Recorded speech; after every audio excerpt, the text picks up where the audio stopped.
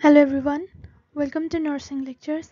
आज हामी ethical key terms को बारेमा डिल गर्न गइरहेको छौं र ethical key terms मा आज हामी autonomy, advocacy, beneficence, fidelity, justice, non-maleficence र veracity को बारेमा चाहिँ डिल गर्ने छौं। र फर्स्टमा भन्दाखेरि autonomy. So autonomy भन्ने बित्तिकै always in control.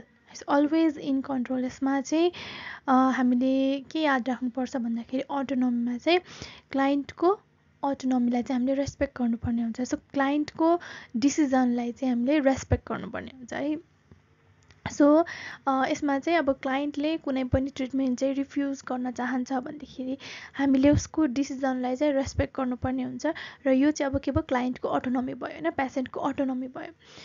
सो यसलाई चाहिँ हामीले रेस्पेक्ट गर्नुपर्ने हुन्छ। Example respecting a clients right to refuse or choose a treatment हैन। सो यो क्लाइन्टको राइट हो नि त हैन, रिफ्युज गर्ने कि चुज गर्ने कि यो ट्रिटमेन्ट गर्ने कि नगर्ने भनेर त क्लाइन्टको राइट हो। सो उसले अब यदि गर्दैन भनेदेखि पनि हामीले उसको त्यो राइटलाई चाहिँ रेस्पेक्ट गर्नुपर्ने हुन्छ भन्ने कुरा चाहिँ हाम्रो अटोनोमीमा पर्छ है। र अर्को भनेको एडभोकेसी भन्ने बित्तिकै जहिले पनि एडभोकेट गर्नु। सो एज अ नर्स हामीले चाहिँ क्लाइन्टको या पेसेन्टको बिहाफमा चाहिँ हामीले बोल्नुपर्ने हुन्छ हैन। जस्तो अब कस्तो केसहरूमा बोल्नुपर्छ भन्दाखेरि क्लाइन्टको राइट, क्लाइन्टको हेल्थ र क्लाइन्टको सेफ्टी प्रोटेक्ट गर्ने कुराहरूमा चाहिँ हामीले बोल्नुपर्छ हैन। जस्तो for example reporting critical changes in the clients condition. जस्तो क्लाइन्टको कन्डिसनमा कुनै पनि चेन्जेसहरू आएको छ भनेदेखि हामीले क्लाइन्टलाई रिपोर्ट गर्नुपर्ने हुन्छ। जस्तो हामीलाई फर्दर इन्भेस्टिगेसनहरू गर्नुपर्ने हुन्छ भन्ने कुराहरू चाहिँ हामीले क्लाइन्टलाई इन्फर्म गर्नुपर्ने हुन्छ हैन। अनि त्यसपछि भनेको क्लाइन्टको डिसिजनलाई चाहिँ हामीले रेस्पेक्ट गर्नुपर्ने हुन्छ। एडभोकेसीमै आउँछ यो कुराहरू पनि। अनि त्यसपछि भनेको अब स्ट्यान्डर्ड अफ केयर प्र्याक्टिस पनि गर्नुपर्ने हुन्छ क्लाइन्टलाई हैन। अनि त्यसपछि भनेको अब क्लाइन्टको प्राइभेसीलाई पनि हामीले प्रोटेक्ट गर्नुपर्ने हुन्छ। इन्फर्म्ड कन्सेन्टहरू कुनै पनि प्रोसिजर गर्नुभन्दा अगाडि हामीले इन्फर्म कन्सेन्टहरू चाहिँ लिनुपर्ने हुन्छ भन्ने कुराहरू, एक्सेस टु हेल्थ केयर, यो सबै कुराहरू चाहिँ हाम्रो एडभोकेसीमै पर्छ है। सो क्लाइन्टको बिहाफमा बोल्ने लाई चाहिँ एडभोकेट भनेर भनिन्छ। र अर्को भनेको बेनिफिसेन्स भन्ने बित्तिकै बेनिफिट टु गुड हैन, राम्रो कुरा गर्नु। सो जहिले पनि हामीले क्लाइन्टको लागि चाहिँ राम्रो कुरा, बेनिफिट हुने कुरा मात्रै गर्नुपर्ने हुन्छ भन्ने कुरा हो है बेनिफिसेन्समा। डुइङ एन्ड प्रमोटिङ गुड है। So for example calling the family of a client to tail them your लभड one is critically ill and we are caring for there clients हैन। जस्तो अब कुनै पनि क्लाइन्टलाई चाहिँ हस्पिटलाइज भएको छ र उसको फ्यामिली मेम्बरलाई थाहा छैन भनेदेखि चाहिँ हामीले इन्फर्म गर्नुपर्ने हुन्छ हैन। यो हस्पिटलमा छ अनि हामीले चाहिँ केयर गरिरहेको छ भनेर चाहिँ इन्फर्म गर्नुपर्ने हुन्छ। सो यसले गर्दाखेरि चाहिँ पेसेन्टलाई पनि बेनिफिट हुने भयो, पेसेन्टको फ्यामिली मेम्बरलाई पनि बेनिफिट हुने भयो हैन।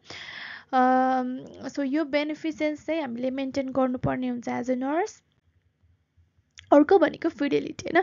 सो फिडेलिटी भन्ने बित्तिकै F for Fidelity, F for faithful, जहिले पनि याद राख्ने F for Fidelity, F for faithful. So faithful र लोयल हुनुपर्छ जहिले पनि हैन, to stay loyal and follow through. So क्लाइन्टसँग पेसेन्टसँग चाहिँ एज अ नर्स हामी जहिले पनि लोयल चाहिँ हुनुपर्ने हुन्छ, फेथफुल हुनुपर्ने हुन्छ। For example follow through your responsibilities हैन। सो कुनै पनि रेस्पोन्सिबिलिटिज चाहिँ हामीले फलो गर्नुपर्ने हुन्छ। जस्तो अब वार्डमा हामीलाई कुनै पनि पेसेन्टले मलाई चाहिँ 10 मा 9 चाहिँ पेन भइरहेको छ हैन, उसले रेट गर्छ 10 मा 9 मलाई एकदमै पेन भइरहेको छ भनेर भन्दाखेरि चाहिँ हामीले चाहिँ पेसेन्टलाई ल ठिक छ म तपाईँको लागि मेडिकेसन लिएर आउँछु भनेर गएर उसको मेडिकेसन के छ हैन, मेडिकेसन कार्डिक्समा मेडिकेसन के छ त्यो मेडिकेसन चाहिँ हामीले लिएर पेनको मेडिकेसन चाहिँ हामीले लिएर उसलाई चाहिँ दिनुपर्ने हुन्छ हैन। So following through your responsibilities. So पेसेन्टसँग जहिले पनि हामीले फेथफुल हुनु पर्यो, लोयल चाहिँ रहनु पर्यो हैन। सो फिडेलिटीमा चाहिँ त्यो कुरा चाहिँ आउँछ। र अर्को भनेको जस्टिस भन्ने बित्तिकै चाहिँ सबैलाई थाहा नै छ हैन, इक्वल्ली ट्रिट गर्नु हैन, फेयरली ट्रिट गर्नु भन्ने कुरा चाहिँ जस्टिसमा आउँछ। So to treat Fairlie and equally, the equitable distribution of potential benefits and tax determining the order in which clients would be cared for. So equal distribution जुन बेनिफिट्सहरू छ होइन त्यो चाहिँ इक्वली डिस्ट्रिब्युट हुनु पर्यो कुनै पनि कास्ट रिलिजन कल्चर होइन चाहिँ हामीले भेदभाव नगरिकन हामीले चाहिँ इक्वली ट्रिट गर्नु पर्यो इक्वली टाइम दिनुपर्ने हुन्छ इच पेसेन्टलाई केयर गर्दाखेरि इक्वल टाइम होइन इक्वल रिसोर्सेसहरू चाहिँ हामीले प्रोभाइड गर्नुपर्ने हुन्छ जस्टिसमा है र अब अर्को कुरा भनेको चाहिँ नन माल इफिसेन्स सो नन माल इफिसेन्स भन्ने बित्तिकै नो माल इन्टेन्ट होइन सब यसमा चाहिँ के हुन्छ भन्दाखेरि माल भन्ने बित्तिकै ब्याड है so bad intention no bad intention so कुनै पनि ब्याड इन्टेन्सन हुनु भएन non mall इफिसेन्स as a nurse हामीले कहिले पनि कुनै पनि ब्याड इन्टेन्सन चाहिँ हामीले राख्नु हुँदैन होइन सो नो माल इन्टेन्ट भनेको to avoid causing harm so कुनै पनि हार्म हुन चाहिँ दिनु भएन है फर इक्जाम्पल भन्दाखेरि okay in providing care the nurse is अब्लिग to refrain from acts that unnecessarily cause injury harm or suffering होइन सो कुनै पनि injury unnecessary injury harm suffering हुन्छ भनेदेखि सफरिङ चाहिँ हुन नदिनु चाहिँ हाम्रो एज अ नर्स चाहिँ हामीले यो कुरा चाहिँ ध्यानमा राख्नुपर्ने हुन्छ है कुनै पनि केयर प्रोभाइड गर्दाखेरि है फर इक्जाम्पल हामीले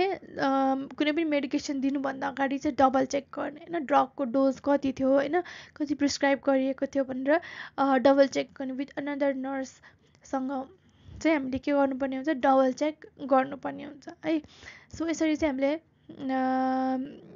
नन मालिफिसेन्स चाहिँ मेन्टेन गर्न सक्छौँ होइन पेसेन्टलाई हार्म भएन नि त त्यसले गर्दाखेरि सो यो चाहिँ हाम्रो नन माल इफिसेन्स नो हार्म है अर्को भनेको भेरासिटी सो भेरासिटी भनेको चाहिँ भेरी अनेस्ट है भेरासिटी भन्ने बित्तिकै के हुनु पऱ्यो भेरी अनेस्ट हुनु पऱ्यो ट्रुथ चाहिँ बोल्नुपर्ने हुन्छ होइन to tail the truth obligation to tail the truth and communicate ट्रुथफुल्ली होइन सो कुनै पनि मिस्टेक गरेको छु तर त्यसले केही पनि पेसेन्टलाई हार्म हुँदैन भनेदेखि पनि हामीले चाहिँ पेसेन्टसँग चाहिँ या अब हामीले ट्रुथ कुरा चाहिँ हामीले स्टिल रिपोर्ट गर्नुपर्छ भन्ने कुरा आउँछ फर इक्जाम्पल भन्दाखेरि medical error with no adverse effect जस्तो मेडिकेसन गर्दाखेरि कुनै पनि इरर भएन तर त्यसले गर्दाखेरि चाहिँ कुनै पनि एडभर्स इफेक्ट चाहिँ हुनेवाला छैन है कुनै पनि एडभर्स इफेक्ट चाहिँ हुँदैन तर still we need to report it होइन सो हामीले स्टिल रिपोर्टिङ गऱ्यो भनेदेखि चाहिँ त्यसलाई चाहिँ हामीले अनेस्ट भएको भेरासिटी मेन्टेन गरेको भनेर बुझ्न सकिन्छ सो भेरासिटी भनेको remaining very honest remaining very truthful है सो यो थियो हाम्रो इथिकल केही टर्म्सहरू autonomy advocacy बेनिफिसेन्स Fidelity justice non माल इफिसेन्स र भेरासिटीको बारेमा सो आजको लागि यति नै थ्याङ्क यू सो मच